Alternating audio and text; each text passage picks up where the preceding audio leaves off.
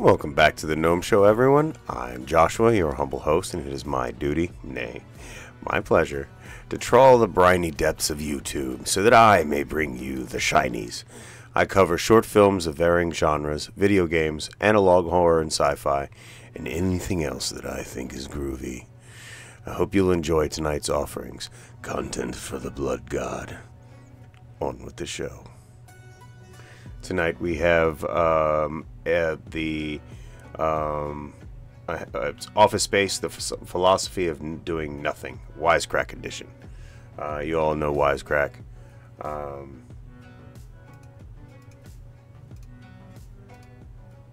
ahead and give them a sub and a like.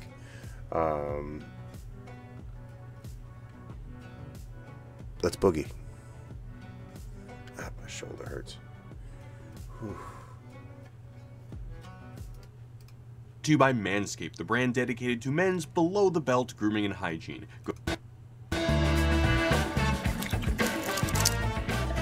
What's up, guys? Jared here to talk about pop culture's greatest call to arms for slackers, Office Space. Yes. The beloved 1999 film about hating your job, your boss, and your early morning commute has inspired and comforted the souls of many a bored administrative assistant. At first glance, Office Space seems to be a hilarious ode to white-collar laziness and Michael Bolton. Best depiction of a beatdown of an office piece of office equipment ever put to camera. Yeah.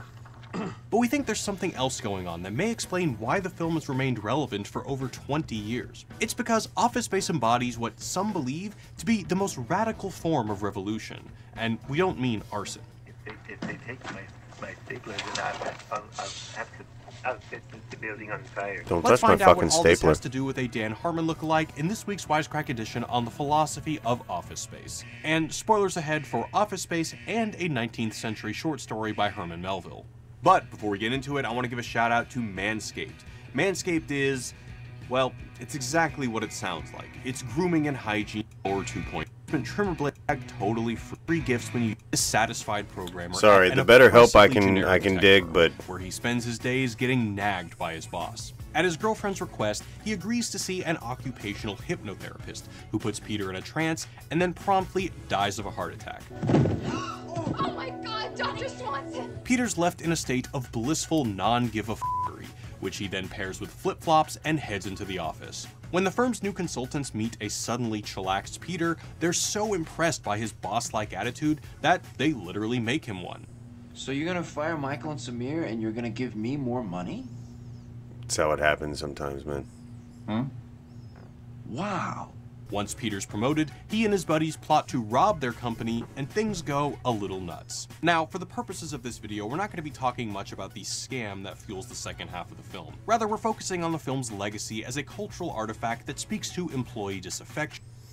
And it's still relevant today, just like Idiocracy. Like, they're both very, very relevant today. They're culturally, they're touchstones, and they never age. And general workplace ambivalence. People don't proudly... We've all been in workspace environments like this. I can't say that I'm not uncomfortable in those spaces. I worked in the I worked in civilian DoD for a long time, doing office work of a sort, food and beverage management, things like that, and some other offices too. Yeah, I mean, I don't like it, but it is what it is. Display an Office Space poster to express their desire to steal millions from their corporate overlords. Well, maybe that, but mostly to encapsulate their fantasy of showing their boss how little they care. To understand why Office Space is so intoxicating, we need to take a super brief look at the history of the office as a social construct. But not the physical office, but say the office of the mayor. As philosopher Giorgio Agamben recounts in his book Opus Dei, An Archaeology of Duty, the idea of the office really began with the institutionalization of the Catholic Church. If a priest tells you to do 100 Hail Marys, well, that could just be some rando arbitrarily making up a number. But coming from a guy holding an official office with ties to the official church, it gives his order more legitimacy. Which is all well and good, but this construct of the office has had rippling effects. Scholar Benjamin Lewis Robinson builds off Agamben by suggesting that, from the beginning, this imbued the culture of work with a spiritual and transcendent element. By early modern history, Robinson writes, the notion of the efficacy of the office was generalized into a moral concept that defined the very agency of human beings. Doing your work wasn't just about a paycheck, it was about duty and purpose. In other words, your very you-ness is defined by what you do for work and how effectively you do it. Now, yes. Yes, if you're a carpenter, you are defined by your ability to do it well. If you're a politician, you are expected to be good at it. If you're a doctor, you're expected to be exceedingly good at your job. If you're a surgeon, you motherfucking better be good at your job. So yeah, like some jobs absolutely define who you are. Like if you were in the military, or you're in the emergency services, or you're a police officer, or you're a civil service, employee of the civil services, or government worker. Like these things, like some of these jobs, if you work for the IRS, these jobs define you because of the individual work that they comprise. If you say you're an industrial person and you work in a metal shop, like that's what you do. It's not who you are. Like it may not be who you are, but maybe back in the day it pretty much like, oh yeah, that's the guy that works the metal. That's the blacksmith. Or that's the blacksmith shop. You can go and get what you need repaired there. Or that's the metal shop. Yeah, that's modern times. That you know what I'm saying. So you're a metal guy, or you're a guy that does that makes furniture, or you're the guy that fucks around with computers, or you're the guy that makes everything work in town. Like you do all the engineering. Some of these jobs can define who you are, your office in general. So yeah, absolutely. I have a job that not necessarily defines. Well, maybe it does. I work at a smoke shop, but I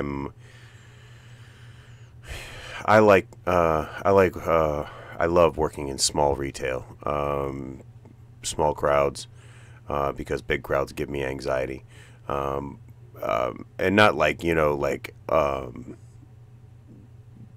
all consuming anxiety. I just don't like working in a big store with lots of people. It's too fast paced for me, and I do get anxiety from that kind of environment, unless I can get lost in the environment. If I can not be front and center in front of 100,000 people, or like the entire store be available to but roaming, yeah, I can do that. Or like in a certain department, or doing a certain individual thing that's not bombarded by customers, I can do that. But I do like retail, and I do like talking and working with people, and especially doing the things that I love. So yeah, I guess the principle, your office, like what you do defines who you are, even today. Now, this may seem like a given, but that just shows how thoroughly our society buys into the idea. In this way, our very conception of ourselves is defined by our obligations as employees, which sucks. The phenomenon of a person's work subsuming their identity is pretty clearly illustrated in Office Space.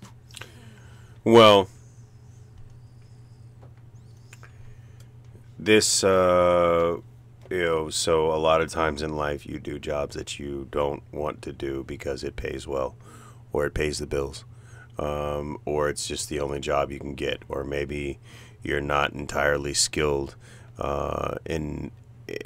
maybe you don't have a lot of skills, or you're young and you're still developing your skills, or you're getting on your feet, which a lot of people in this world have done, had to do, is get back on your feet.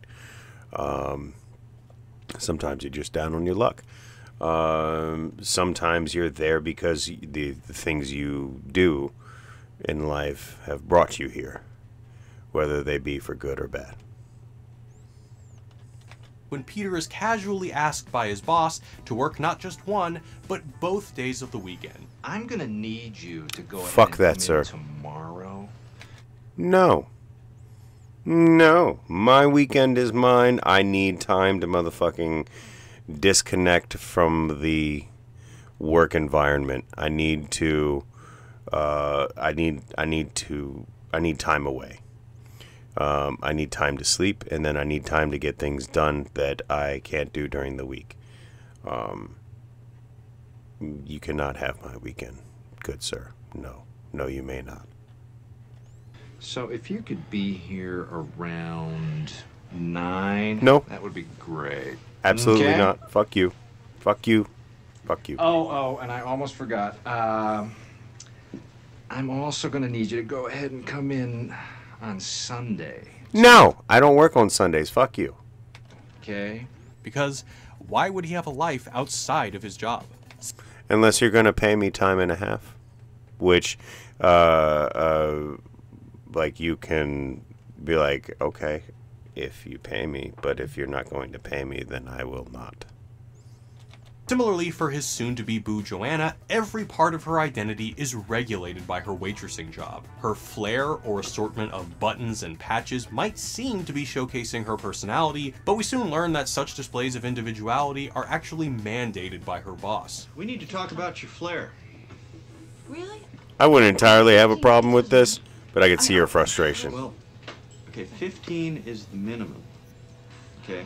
Okay. Here, her very performance of selfhood is tightly controlled by her job. So we have this monolithic definition of the office as a place where we not only accomplish our life's work, but our lives as such. Is it any wonder we might come to resent the very institution? Indeed, the slacker lifestyle didn't begin with your cool incense-burning aunt. In fact, we see a distinctly Office Spacian brand of slacktivism fermenting in author Herman Melville's iconic 1848 short story, Bartleby the Scrivener, A Story of Wall Street, which we have opted to illustrate vis-a-vis a delightfully corny 1969 short film adaptation, because those eyebrows. Melville's story chronicles, through the eyes of a bewildered lawyer, the exploits of his newest employee, a scribe named Bartleby, who, after working industriously for several weeks copying lengthy law documents, suddenly decides that he doesn't feel like it anymore. His vernacular choice has become immortalized in literature and pop culture. When asked to do anything he doesn't want to do, Bartleby simply says, I prefer not to. This starts with not wanting to proofread his copy, then escalates to refusing to copy at all, and eventually culminates in him refusing to leave the law office, where he just plain prefers to hang out all night while quietly staring out the window. The similarities between Bartleby and Peter's initial narratives are not insignificant. I'm just going to stare out the Both window are at the brick wall. employees Thank you working very for much. passive-aggressive bosses. Both labor in claustrophobic solitude, doing work they don't care about. Both appear to have a distaste for bureaucracy, and both will eventually seek solace in the great outdoors, to varying degrees of happiness, but we'll get to that later. Most importantly, both turn their offices upside down when they decide to stop working. But let's start by looking at their defining characteristic, the choice not to work. According to Robinson, Bartleby's refusal to act is not a mere inaction. Rather, by preferring not to act, Bartleby ventures from sheer passivity into what he calls a second-order passivity, which is performed in its ineffectiveness. He, and Peter as well, choose to be useless, in the very place where effectiveness is the highest calling. So inexplicable is Peter's behavior and his apparent unwillingness to do his damn job that the uncomprehending chummy consultants decide it must be evidence of superiority. He is, indeed, too good for his work, and thus should be promoted. Peter's inaction becomes even more radical when considered with the culture of office politics. As Robinson puts it, the modern office is the space that ensures that it is easy to do one's duty, free from the burden of your conscience or the consequences of your actions. When your work is inherently disengaging, he adds, petty conflicts and trivial confrontations seem to take on epic proportions. This, he notes, would eventually manifest delightfully as office politics, or the cultural science of why the hell Cassidy chews her Greek salad so damn loud. Office politics are on full display in Office Space, whether in the form of Peter's boss claiming the best parking spot, or poor Milton being separated from his beloved stapler and relegated to increasingly worse desk assignments. By refusing to engage in— You know what? If they put me in that fucking basement, I would absolutely smoke my fucking face off. or even recognize office politics, as when Peter steals his boss's precious parking spot, stops dressing up, and comes in when he feels like it, a newly zen Peter acts like an anarchist, agitating against the very institution of the office. Bartleby and Peter bring something else profound to the office, as identified in the famous last line of Melville's story. After Bartleby inevitably starves to death in prison after preferring not to eat, his former boss exclaims, "Oh, wow. Bartleby. Humanity." Robinson argues that this line can be read as a recognition of the fact that Bartleby, in all his perverse peculiarity, is what humanity would look like in an office, were it ever to make such an appearance. In other words, for an office to function, it must strip us of said humanity. In Bartleby's refusal to do boring grunt work, his desire to do nothing, and his complete rejection of the mundanities of office life, he displays an unwillingness to suppress his human desires for the sake of official duties. Similarly, tranced out Peter seems to embody the selfish, pleasure-seeking impulses that unite us in humanity. He acts on base human desires in a world where everyone else simply ignores or represses them beneath a veneer of earnest goodwill and productivity. A human version of Peter looks like a guy who actually dates someone he likes, a guy who watches kung fu movies, a guy who smashes a faulty printer just for the heck of it. It's worth noting that these two slackers are backed by one influential philosopher, Slavoj Žižek.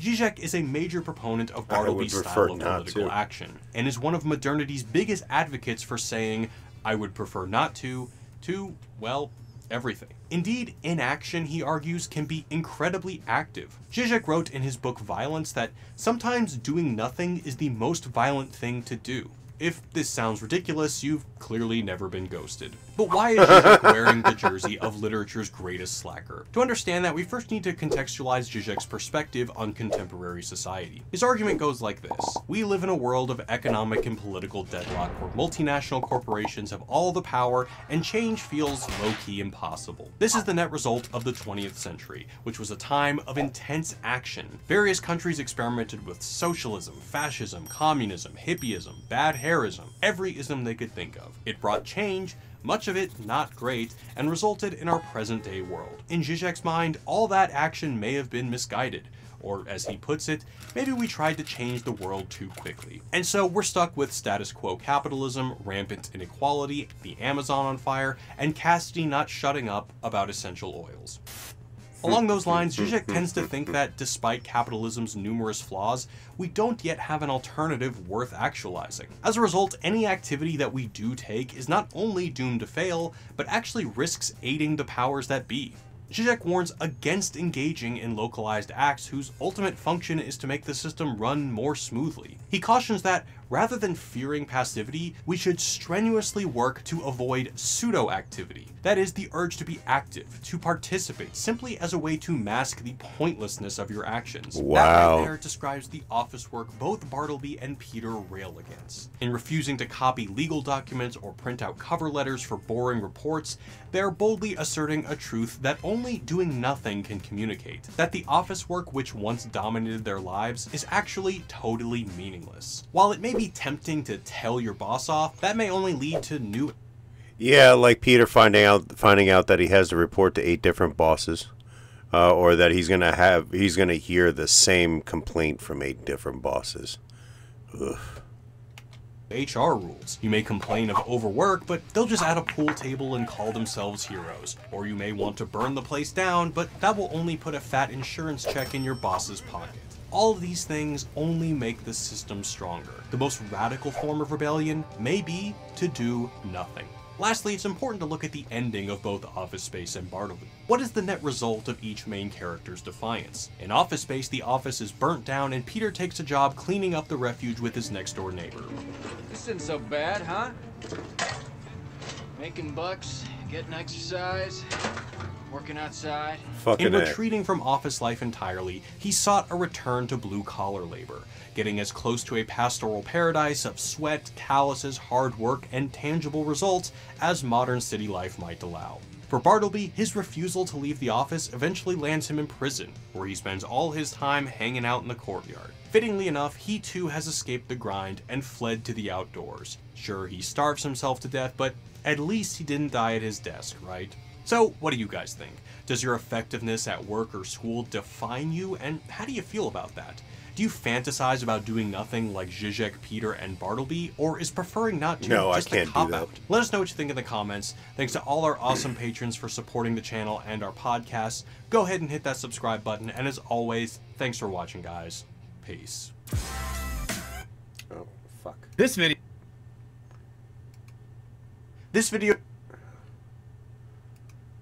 So, I identify more with Peter's, way out than anything. If you feel burnt out by what you do, then change what you do. If you don't like what you do, plan for the future to do better or to do differently. But make sure you have a plan before you quit your job, because that job pays your bills. The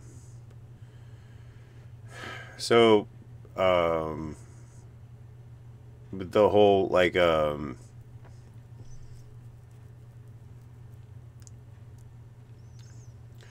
the practice of nonviolent aggression, where you, you quietly protest, by just doing your job, not doing anything extra, just doing what the fuck you're supposed to do.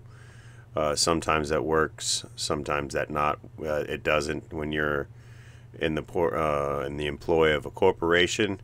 Doing what you're supposed to do is the order of the day.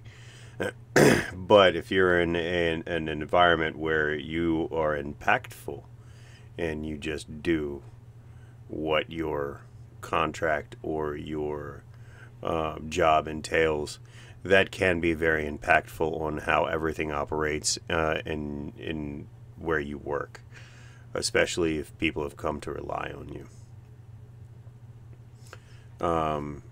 And when you're trying to leverage better pay, or realizing that you've been severely taken advantage of, it can be a powerful tool in your arsenal in doing something about the situation. But sometimes nobody cares. But anyway, that was the philosophy of doing nothing, and that was actually very enlightening. And I didn't know about the correlation between a Herman Melville short story. That's pretty fucking cool too. But tell me what you thought about this in the comments. Like, subscribe, and share. I love you all. Be safe, be happy, and healthy. I'll see you in the next one, guys.